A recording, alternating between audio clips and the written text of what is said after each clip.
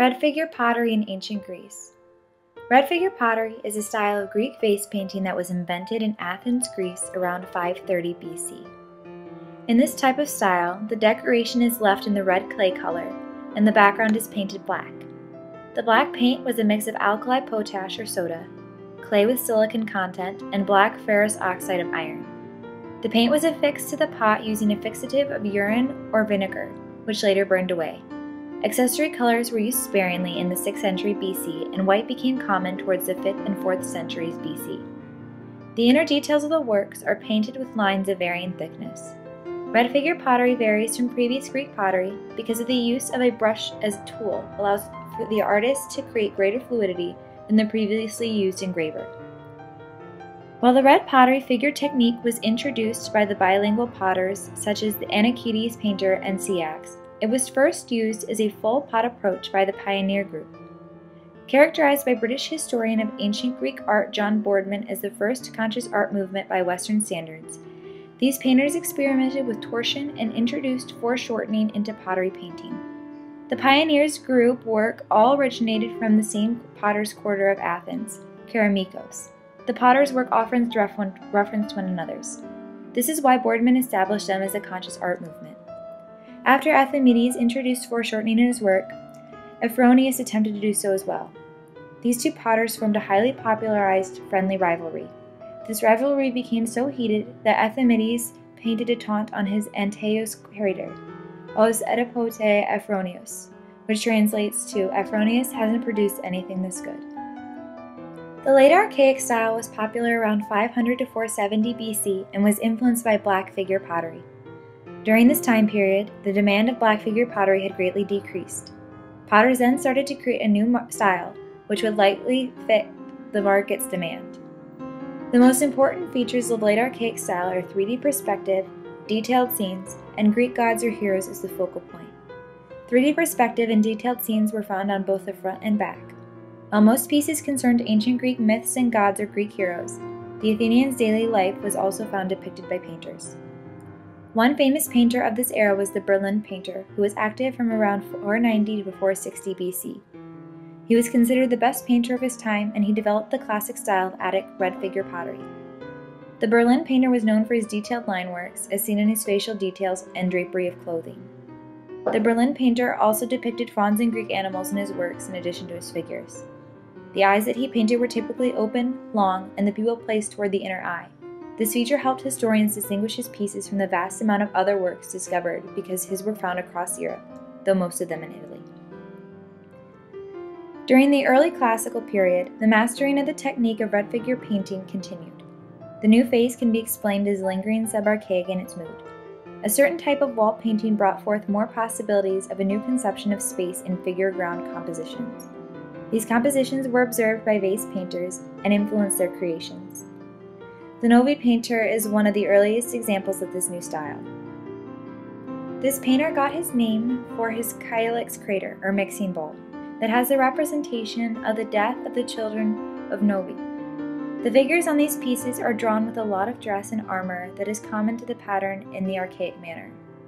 The vessel is seen to show techniques of the mural paintings of Polygetus, another Greek painter of the 5th century.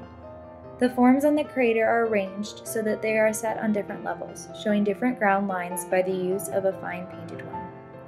A sense of a landscape is also suggested using this technique. The Novi painter is known for making deliberate attempts to express space and depth. A later painter went by the name of Achilles, who is known by and named for an amphora with a painting of Achilles and Briseis. His period of activity coincides with the Parthenon sculptures and the administration of Pericles. It was likely that he could have been an apprentice of the Berlin painter. The Achilles painter shared a delight in figure drawing and was commonly cited for his delicately drawn, gentle, pensive, and melancholy figures. It seemed that he was not as interested in complicated storytelling, but was rather satisfied with studies of the gods. The Achilles painter has been attributed for about 300 vase paintings off of his work of Achilles and Briseis. In the classical period, the newly constructed Parthenon served as inspiration for much of red figure pottery. The potters translated the details of the Parthenon through the details in the garments worn by their figures. By this period, the fabric folded and fell more naturally because of the use of more depicted and heavier lines and a greater sense of depth. A lot of painters focused on emphatic line and simplified composition and emphasized symmetry, harmony, and balance in their work. Unlike in the early classical period, figures were much more slender and were painted divine-like, as if they were radiating serenity. Narratives were a large focus during the era, and the subject of the feminine increased greatly in importance. Pieces focused on women's lives and their role in marriage and preparing for marriage. Many wedding-style vases with wedding scenes were painted during the period.